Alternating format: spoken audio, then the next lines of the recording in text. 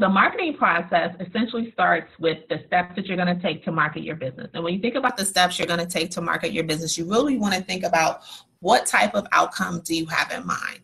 And kind of like where we touched on with the SMART goals, of course, I know the outcome is you want to obtain clients, but let's try and be more specific about what type of outcome, like how many clients, what types of clients. You also want to think about where these clients are located, what types of facilities or healthcare systems are they in, so that when you're actually out there marketing and talking with clients, you're not kind of all over the place. Healthcare is big everywhere.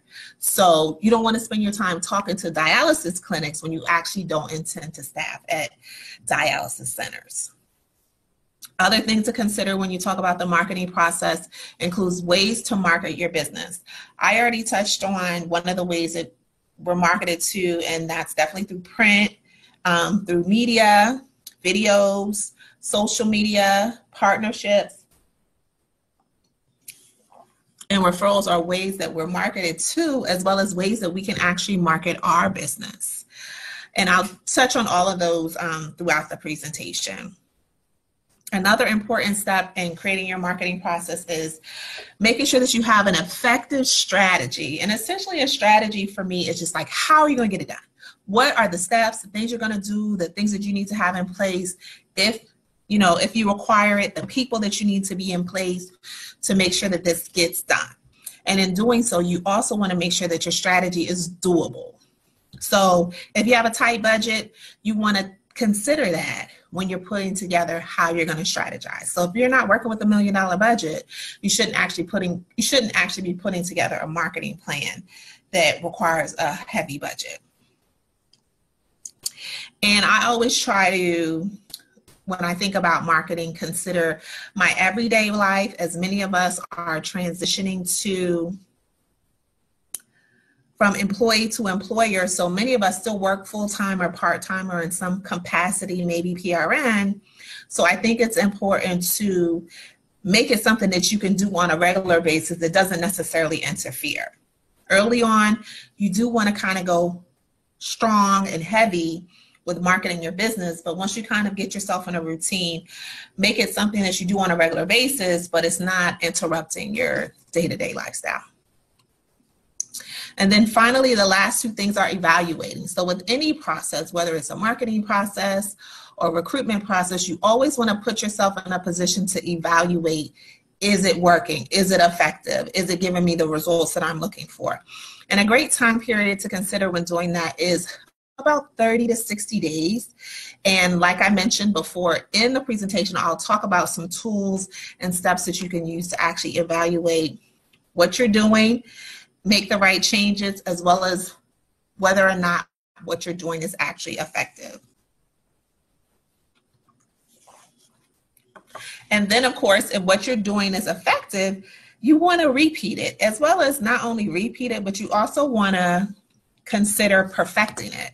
So if you're doing something, and I'm going to go back into my example about the iPhone has done an amazing job of perfecting something that works. So for the most part, I think my first iPhone was probably the iPhone 4.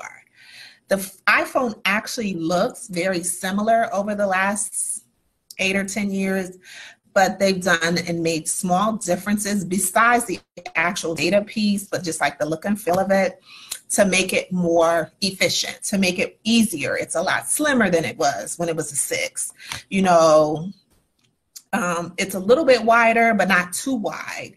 It's a little sleeker, so it looks a little bit more appealing. So those are all ways that they have found something that works, which is a cell phone that people enjoy and use often and have that brand management, but also they've taken out the time to perfect beyond just the internal pieces. They've also taken out the time to perfect and make changes with the aesthetics. So here's some questions I want you to consider. So with every presentation that I do, just in case you guys haven't realized, I always want to ask questions of you guys. I always want you to be thinking about different things as you embark on this journey of becoming a healthcare staffing agency owner, so that when the question actually applies, because not always is the question applicable at the time you actually have an answer. So here are some of the questions I want you to consider. So you can either write these down, or like I mentioned before, they'll be saved onto the group presentation, as well as this video will get saved tomorrow. So a question to consider is, when you're thinking about marketing your business, who's your audience?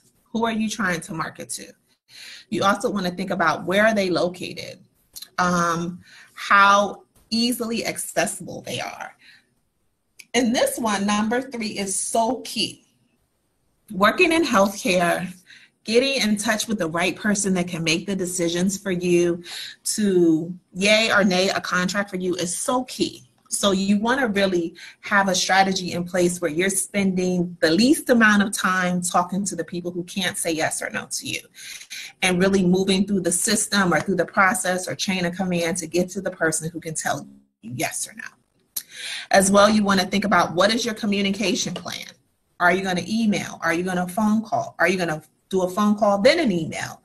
Are you going to send out flyers or any sort of print communication about your agency?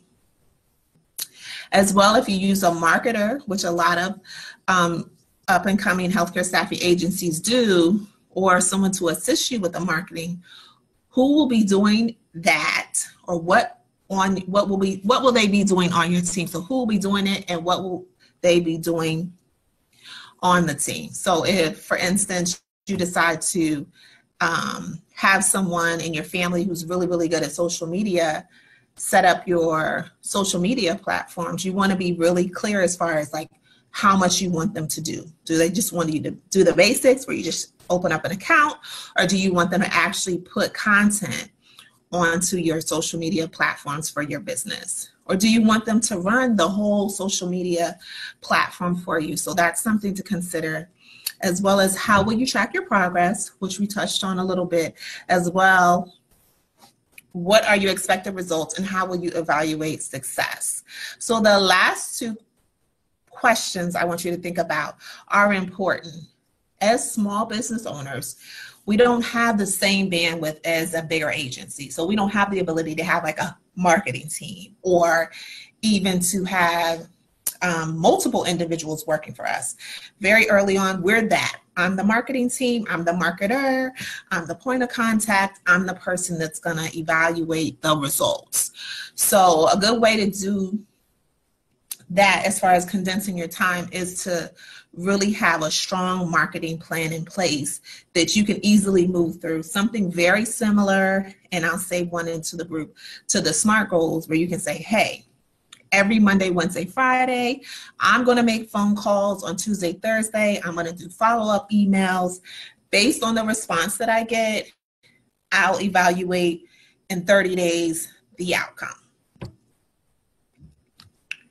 So another tool, which is what I'll actually leave into the group, is you're creating a marketing or SWOT analysis. So this tool is really a great thing to use because it allows you to consider all the possible variables prior to implementing your marketing plan. And when we talk about variables, we think about things that are outside of your control, things that, you know, you didn't consider. Many times you don't always consider, you know, in certain regions, you know, it's, you know, they have higher or lower needs with regards to staffing. In specific areas, for instance, where there's a lot of snow, they may have high needs for staffing, but it might be very challenging to recruit staff to go out there. So that's something that you want to consider. That may not be a case in a state like a Florida, where you have pretty much great weather all year round. As well, you want to think about what areas you as a business might have some weaknesses.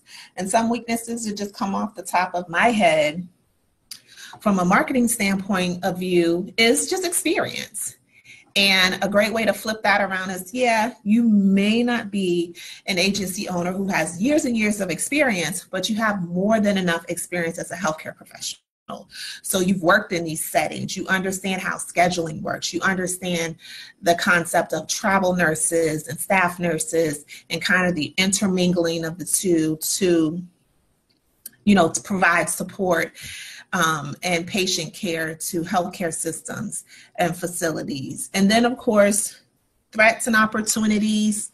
That can be a variety of things. Some people may consider other agencies in states where there's a big or medium-sized agency that's kind of gobbled up all the contracts. That could be considered a threat.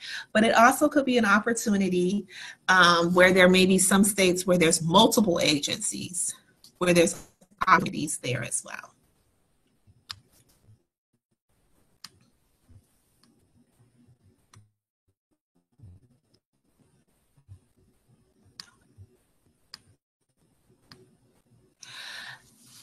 Next, when you think about marketing, you want to think about what types of marketing tips or tools are effective. So effective types of marketing in healthcare staffing. So there's so many different types of marketing that's out there. You really want to focus your time and attention on those things that are effective. So there's no need to repeat. There's really no need to repeat the cycle. You use what other agencies use. The difference would be that you're an OSA, as well as the difference would be that you bring your own unique take on the process. So some of the effective types of marketing in healthcare staffing include social media. I'll touch on that a little bit. Searches, YouTube videos, websites, blogs. They're all digital opportunities that many agencies use, and even more so now with COVID-19. I'm not sure if you guys have noticed, many more agencies are using Facebook, Instagram, Snapchat, Twitter to communicate their openings than they maybe did a year or so prior. Like, their presence on social media has increased substantially, partially because more of us are at home. Even healthcare workers, more of us for different reasons, whether it's that we can't work during this time, or it might be a situation where we're taking care of loved ones or children, so we're at home. You have a little bit more limited access, so more of us are getting information from social media and things of that nature. So when you think about marketing, you want to kind of think about things that are already working. So your website, which of course is a given. And I touched on, you guys who are working with Katie to set up your website, that's going to always be something that you need. But when you want to make a connection with a lot of businesses or fellow businesses, using social media really gets you a lot of exposure. And websites like LinkedIn, a lot of people don't realize the value of LinkedIn. And one of our clients reached out to us via LinkedIn. They saw that we staff in New Mexico, and they reached out and wanted to find out about services that we can offer. We get phone calls all the time from places that you wouldn't think would notice us, because we have a LinkedIn profile, we have a Facebook profile, we have an Instagram profile. So you never really know where people are looking. And now that more people are working from home, you really want to make sure that you have a presence in all those platforms. And you can do videos. If you have a website, most people are set up through Google, so your website can be searched through Google. A blog, if you're in a particular niche market, such as labor and delivery, or cardiac or critical care, healthcare staffing, a blog would be a great resource, because it will provide a little bit of more information about how you can accommodate a client's staffing needs under these circumstances where people who have cardiac or critical care issues, or who are having a baby, still need to get care. So you can address how you're kind of preparing your staff, or how you're educating your staff on making sure that they're staying safe during these times for those types of niche specialties. You can do promotions. I think it was today I saw a promotion by a well-named staffing agency on Instagram, an agency that I follow on Instagram, and they were doing a giveaway of a variety of different prizes. And a lot of times they focus their giveaways around getting more followers. So the more followers you have, the more presence you have, and the more people hear about you and or share you within their circles.